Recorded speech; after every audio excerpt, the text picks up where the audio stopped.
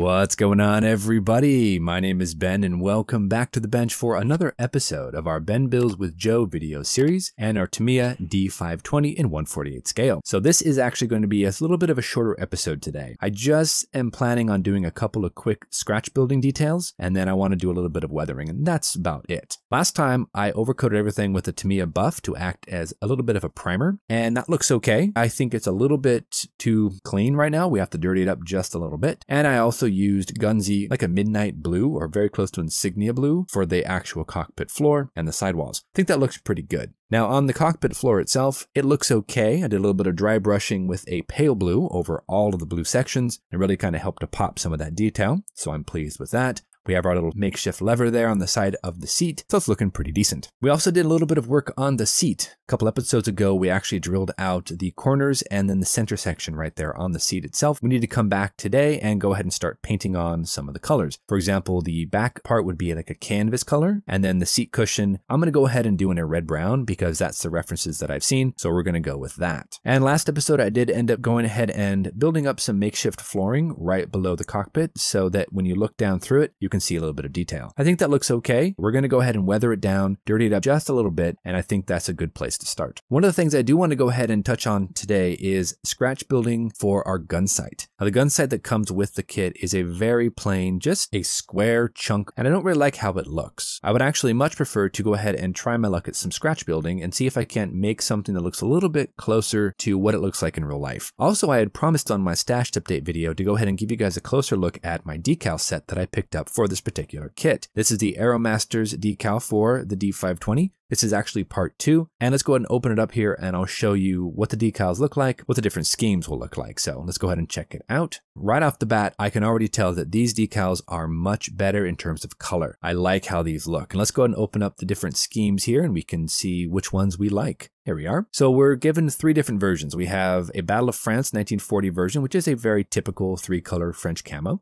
Then we have a couple that served, I believe, in North Africa. So we have a yellow cowling and a yellow tail. And down here we have a pure yellow nose and also another yellow tail. So these are kind of interesting looking schemes, to be honest. But of course, the real tough question is now, which version am I going to go ahead and paint? I'm really digging this red striped yellow tail. I think that's actually very cool looking. You know, I'm kind of leaning towards the center one though. I think that would be interesting and challenging, and I think it might look kind of neat in my display case.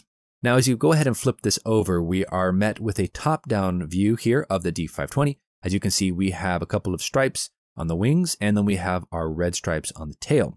So that's actually very, very helpful. I might just go ahead and go with that middle one. Looks pretty nice, but we'll see what we do. Now, I also wanted to go ahead and give you guys a close-up look at the decals and compare them side by side with what comes in the box. So let's go ahead and zoom in real quick. And as you can see, the Tamiya decals and the Aeromaster decals, the coloring is very different. Now, as you can notice, the red color here on the Tamiya looks almost like a brick red, almost more maroon. That's what I was originally referring to when I first looked at these. I thought something doesn't look quite right. The red looked too dark. And I think that even though these schemes are very, very cool, I'm going to go ahead and go with the ones here because I just like the red color. It looks more authentic. It looks closer to what I know. And it also gives you the red for the yellow tail, which is nice. I'm not sure if I would go ahead and paint those or if I would use the decals. It kind of depends on what I do for the rondels. If I go ahead and I paint on the rondels, I would probably paint on the stripes as well, just so that the red all matches. And they give you a lot of different rondels here though, so I have actually extras. But overall, I think these are really nice looking decals. It's a beautifully printed set. Carrier film looks very manageable. Coloring seems closer to my references. But now let's go ahead and shift over to our very first time lapse. And I want to go ahead and start by using some Army Painter washes.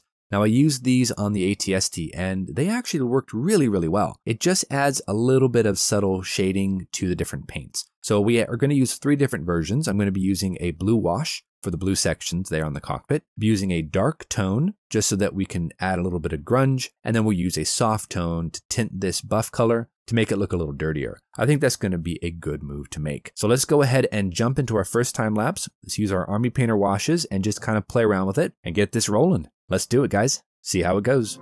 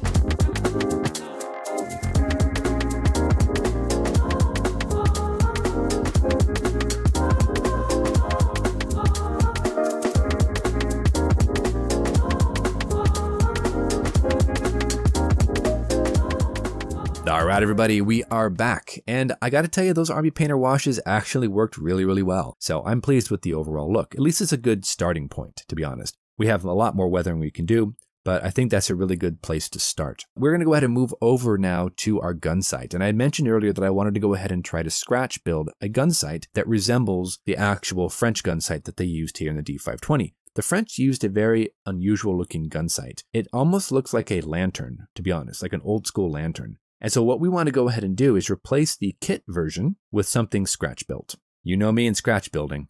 Now I did a quick measurement off camera, and everything on the gun sight is about 5mm in every direction. So we're going to go ahead and take a strip of styrene and we're going to cut a couple of pieces off of it that are going to measure about 5mm. Then we're going to start building layers to make a base. We're going to go ahead and stretch some sprue to go ahead and make the corner supports. Then we're going to take another piece and we're going to drop a piece out on top of those center supports, creating something that looks kind of like a lantern. And then I'm going to go ahead and also take one of my punches and we're going to punch out a couple of circles, add a bit more detail. Let's go ahead and jump into our second time lapse. Fingers crossed, we can get something to look pretty cool and a lot more like the actual gun sight. Let's go ahead and do it, guys.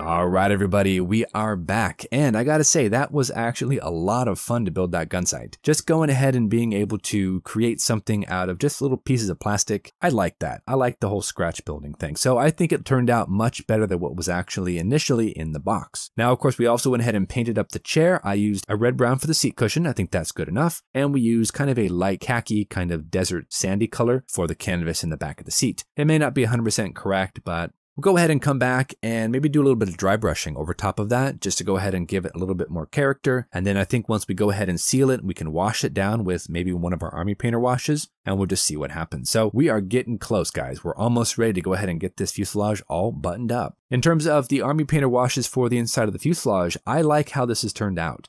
I think using a little bit of the dark tone followed by soft tone really kind of helped to kind of dirty things down. You're not really going to see much of it, to be honest, because it's going to be closed up and it's dark in that fuselage. But either way, I think it looks pretty cool and it's a great base to work from. For the cockpit floor, I think that looks fine. Last episode, we did a quick dry brushing of pale blue. That helped to pop all the rivet details, and I think it looks great. I'm happy with it. And of course, I went ahead and worked on the gun sight, and I scratch built that lantern style optics that we see in different reference photos. Go ahead and give you a close up here, you can see some of the detail. I think it turned out all right. And to be honest, I like how it looks. You know, it may not be perfect, it may not be perfectly square. Some of the support legs might be a little bit off, not exactly perpendicular with the rest of them, but I think it looks much better for the cockpit having a bit of 3D detail. I think this is actually a very nice improvement. So I'm happy with it. We do need some paint though, tackle that next episode, but I think this is a really good place to go ahead and start for that gun sight. We've got everything nicely washed. We have our gun sight scratch built. Next episode, we'll come on back and we're going to work a little bit more on the cockpit tub, getting that back section right behind the windows all nicely glued in, and then working on the front instrument panel. So until then, you know the drill. Go out there, get yourself some bench time, have some fun, build something cool. Make sure to drop on by Joe's channel, check out his D520, it's looking sweet, and we'll see you back here on episode number 5. Thanks so much, everybody. We'll see you soon.